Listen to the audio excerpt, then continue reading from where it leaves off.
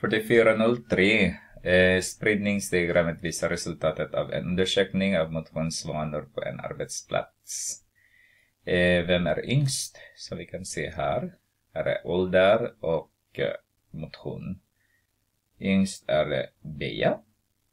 Och äldst är det Carl. Ålder, vi pratar på ålder då. Vem motionerar mest respektive minst? Mest är det Ali som är 10 timmar per vecka. Och Fia som är 0 timmar per vecka.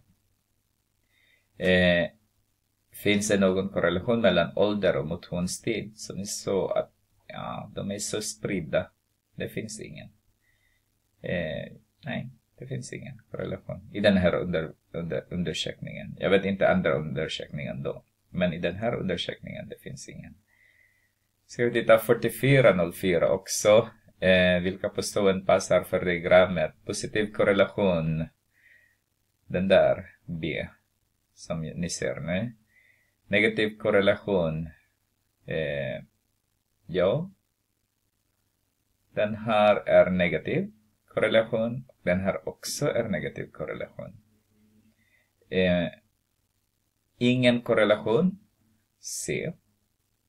Stark korrelation, det spelar ingen roll om det är positiv eller negativ. Det är bara A. Den här bara som en stark korrelation.